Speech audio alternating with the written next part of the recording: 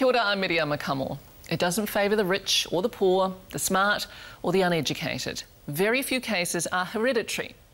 Alzheimer's disease, a kind of dementia, usually presents in older people, but it can strike any of us. And even when we're young or middle-aged and think we still have our marbles, the disease may have already begun its crippling course. But there may be ways of holding it off. And as Janet McIntyre reports, for those in the early stages, a cure could be in sight. Some never stop smiling. Some never speak. Brett can't walk without help. But turn the music on. He's the brother of an All Black, surname Shelford. There's a Kaumatua, one of the longest-serving educators in the country. It's not right yet. We need to work together. And Marcia, a former Kapahaka lead singer. At the Whare Aroha home for dementia patients, there are also people known for nothing. Patrick, what do you know about where he's come from? We don't know anything about Patrick's family. We haven't been able to find out. Therese Jeffs, chief executive of the home in Rotorua. So no one wants Patrick? We do. And he's happy here. If we can make a life for him here, then that's fantastic. Dementia, it's coming to us, to a growing number of New Zealanders. As we live longer, more of us will succumb to this brain disease, most commonly Alzheimer's, where cells die, causing the brain to physically shrink and debilitate us. So much and so little is known about it, but there is hope. We're going to actually beat this disease. Professor Richard Faull from the Centre for Brain Research at Auckland University, as you'll hear tonight, is heading up a collaboration of researchers and medical experts for the first time working directly with dementia patients to fight the disease. Putting the human into the centre of the picture is actually the most obvious, yet it's quite revolutionary. This is going to give us a huge opportunity that we've never had before. An opportunity to study people like Tori Morgan. Are we still married? We are. Forever. Tori, 81, a resident of Whare Aroha, is confused at times, but loves a chat. My turn, you can't have all the limelight. My turn. My turn, yeah, my turn.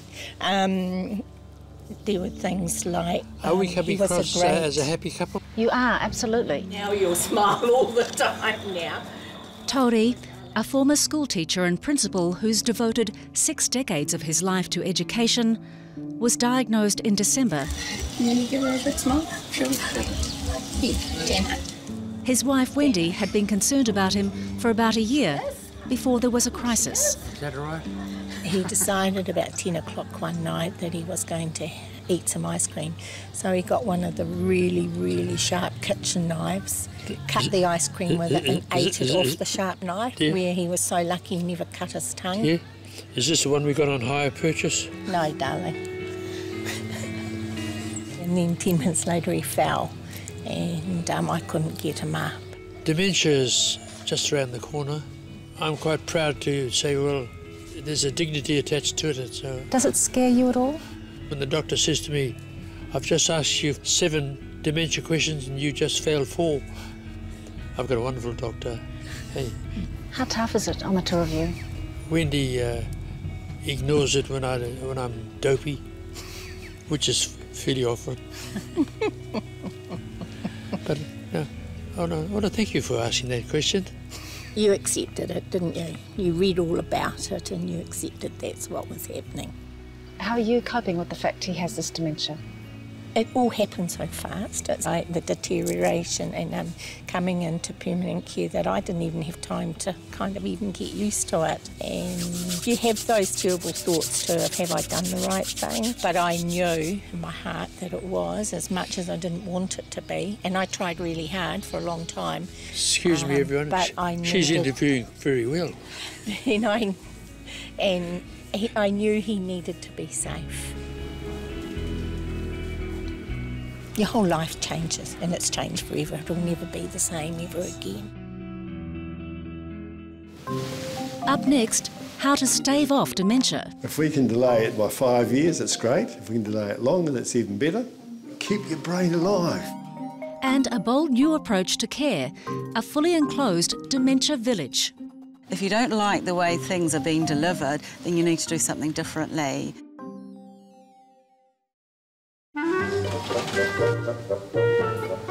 Professor Richard Faull never leaves home without his brains. His briefcase full of brains. Just look at the evolution of the human brain going from a rat brain. He has already led internationally game-changing research about our most complex organ. And then we go to the Rolls-Royce, the human brain. Well, the most exciting finding has really been showing unexpectedly for the first time that the human brain can make new brain cells forever. And as I talk to you now, the more you stimulate the brain, the more brain cells you're making. So you're making brain cells as we speak. And the areas that push downwards won't function. He's living proof of his own theory. At 72, he is still at the forefront of international brain research. When are you going to retire? It's not even in the dictionary. Enjoying life has got to give your brain a longer longevity in terms of its function, and that's what I'm going to keep doing. The frontal area here where But what's busying Professor Faull's brain cells right now is the growing problem of Alzheimer's and other forms of dementia, diseases predicted to increase threefold, striking 150,000 New Zealanders by 2050. It wasn't a problem, you see, when people died at the age of 39 or 40 and life expectancy was low, but now people are living longer, and there's a huge emphasis on longevity. Live longer.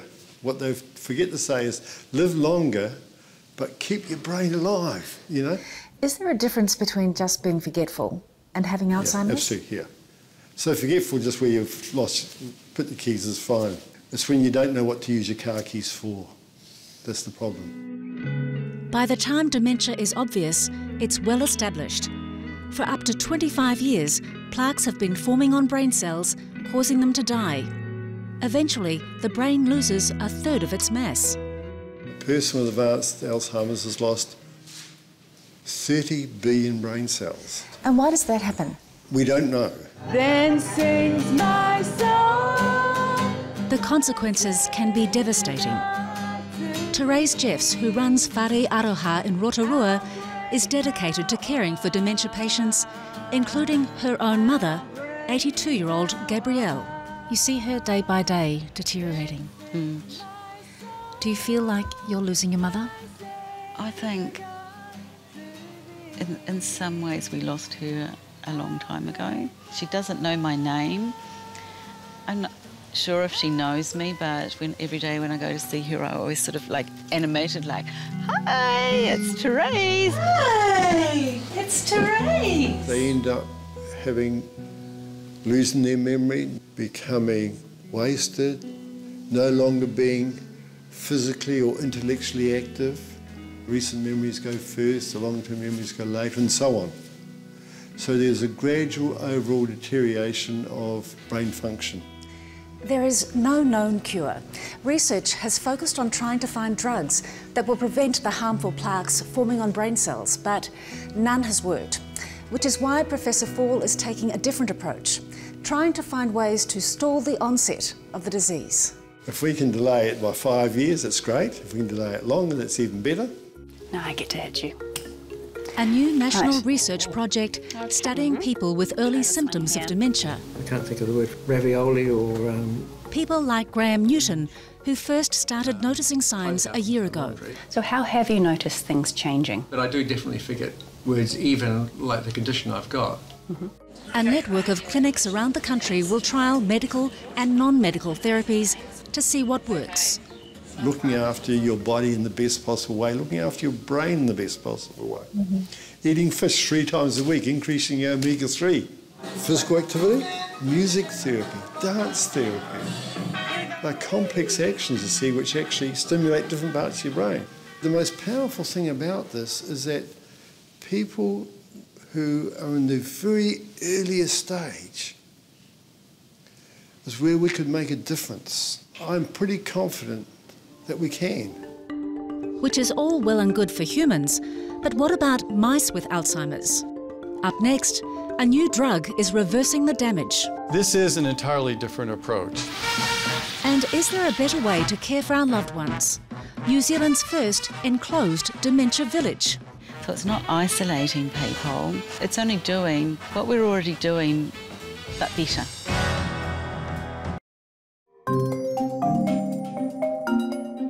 In a lab in San Francisco, mice bred to suffer Alzheimer's disease are recovering. We were able to actually reverse some of the degeneration that occurs in Alzheimer's disease. Dr. Frank Longo of Stanford University, whose work featured in Time magazine this year, is tackling Alzheimer's from another angle with a drug known as C31. This is an entirely different approach. A drug that makes brain cells more resistant to the toxic effects of plaques. And it's working in mice. They're basically looking for food. It's what they normally like to do. The mouse with Alzheimer's will keep looking into the same arm over and over again, even though there was no food there.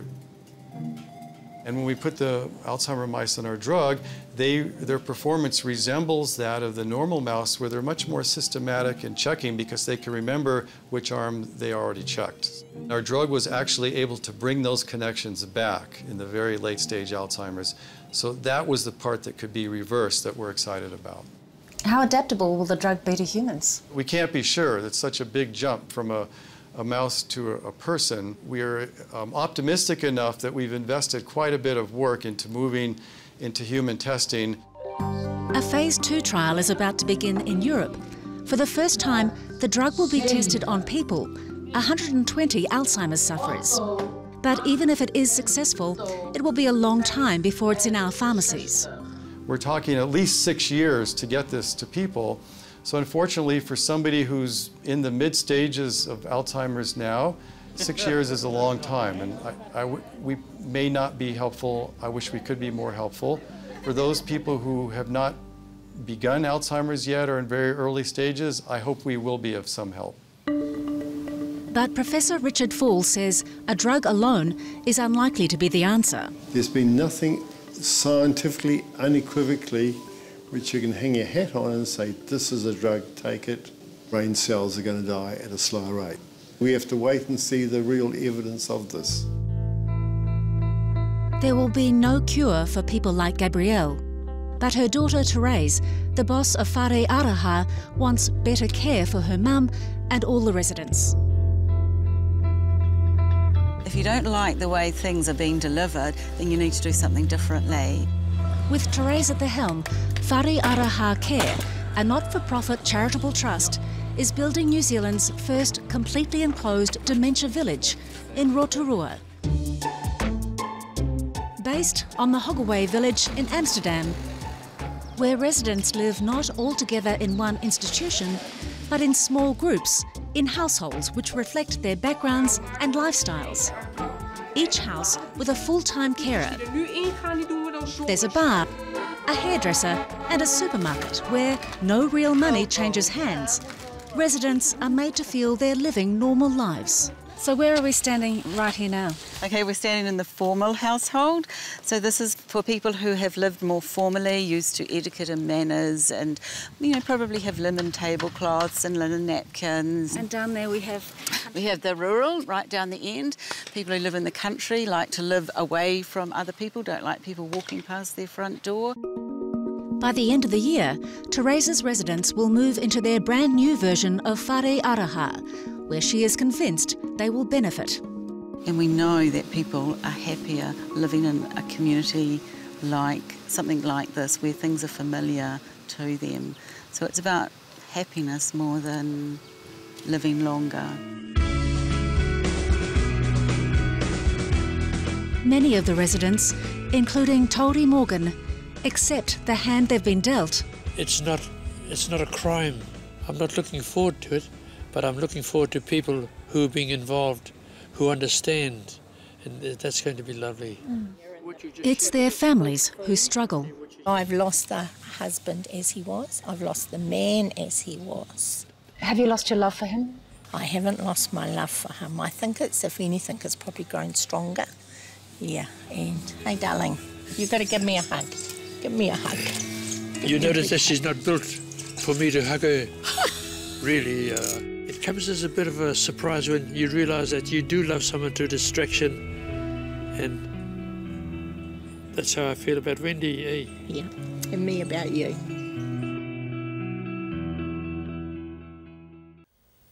And another love story has been going off on our Facebook page. Jared Stoneman is a young man full of aroha for his great-grandmother who has advanced dementia. Jared has chosen to stay home and care for his nana, 93-year-old Katie, and later we'll show you their amazing relationship.